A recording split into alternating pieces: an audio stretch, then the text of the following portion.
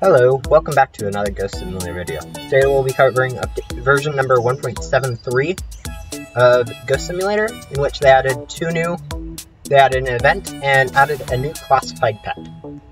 The first thing which most people will probably see as important is the boss rush event, which will increase the spawning times, or decrease the spawning times rather, of the bosses, allowing you to fight more back and back. I do not know if this applies to Royal boss, or the Grim boss, sorry, Royal is the board from it, in the Ghost world, or to Anomaly in the back door. But this at least applies to the main world, in which so that you can grind crate keys faster. I do not see the boss rush event as being very helpful except for rare instances of high-end backdoor players being able to grind out the Anomaly boss a little bit quicker, since that was a big area of gem grinding for high-tier players with classified gums, since you could store up those Anomaly loot bags and then open them with classified gums to get a lot of gems really quickly.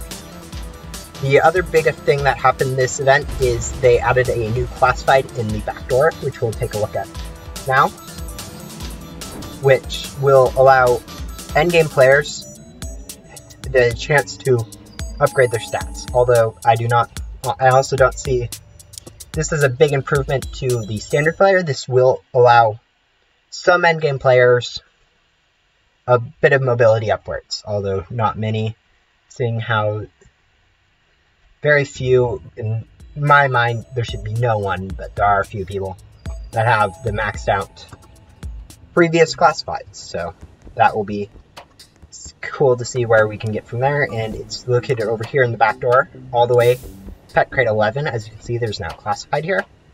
Unfortunately, I'm not able to open it from it since my pet inventory is full, but it will be probably pretty good. I'd guess about 10% better than the previous classified pet, which is quite a bit. But unfortunately, I don't think that'll be also relevant to any of you. So, in my mind, this is a very endgame players, giving them both an opportunity to grind gems faster from Anomaly, and also give them a new classified to grind for. So, the last thing that this event added was a new code and store items.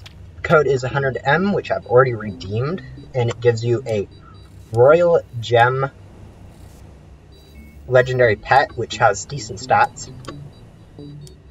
And there also is a new board in the store called the Wind Wave, which I personally... Ooh, I didn't see that was rainbow. But that looks pretty cool.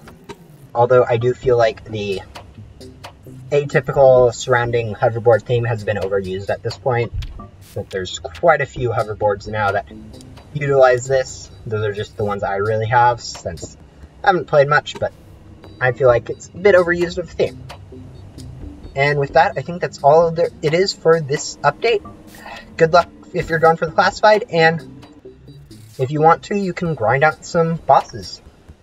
Unfortunately, I do not think it applies to the Mega Boss grinding, so it's kind of unfortunate. And I think that'll be it for this episode. See you guys next time.